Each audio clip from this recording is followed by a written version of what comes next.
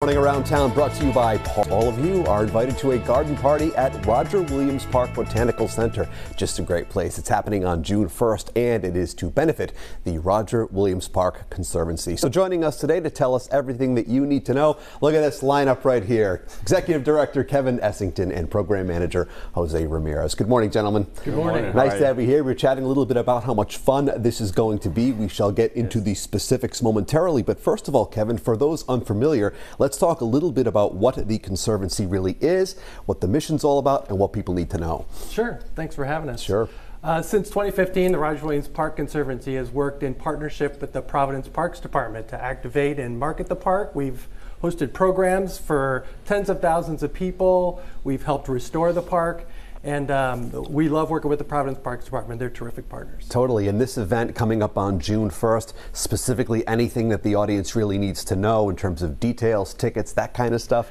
Get your tickets at rwpark.org. All proceeds benefit our partnership with the Providence Parks Department, help us restore the temple to music, help us bring more young people out to the park, and have a great time in the park. That really is the name of the game, especially, Jose, when you can have some fun all in the name of a good cause. So let's really talk about some of the programs which will benefit directly, because it's a full team effort, isn't it? Of course, of course. And we are very proud of the programs that we run through the Conservancy in partnership with the Providence Parks Department. We're working with First Works this year, and we have worked with them last year. We're bringing a couple of concerts to the folks, working with PBD World Music to bring some music, but we also partner with the Parks Department in doing fitness in the park so people can enjoy yoga, Tai Chi, and different things like that. So this is the type of programs that get funded by supporting the Conservancy and making sure that we bring folks out to the park, to the museum, and to the things that are going on. And that really is what it's all about. You know, we've been working with the local community here on the Rhode Show forever, so when we can, you know, put the spotlight on what it is you're doing,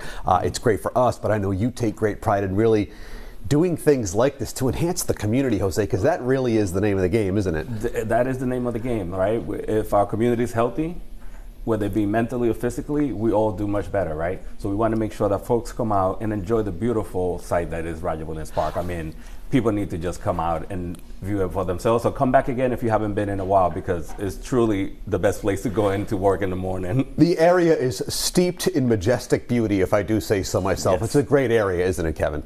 Absolutely. It's been over 150 years, 1.5 million people visit every year, and Providence Parks Department's out there 365 days a year. We're glad to be a partner. And you will be honoring former Providence Mayor Jorge Elorza, correct? We are honoring former Providence Mayor Jorge Elorza with our Horace Cleveland Award for his visionary leadership at Providence Parks, as well as the Rose Garden volunteers who work tirelessly to beautify the park's rose gardens. Now that we've had you here on the show, do you think I might be a future recipient of that award? If you come to the event June 1st, buy a ticket at rwpark.org and we can talk. We can work on it. All kidding aside, it really is our pleasure to welcome you here. We love the work that you're doing, and we can't thank you enough for dropping by and making some time for us. Thank you so much for the time. My pleasure. I want to trade jackets. Look at this guy. He's styling right here. I can't even keep up with him. Well, a great pleasure to have you here, gentlemen. We really do appreciate it. If you would like more information on this upcoming event, this segment, of course, brought to you by Paul Massey, but the Spring Rosé in the Roses, correct?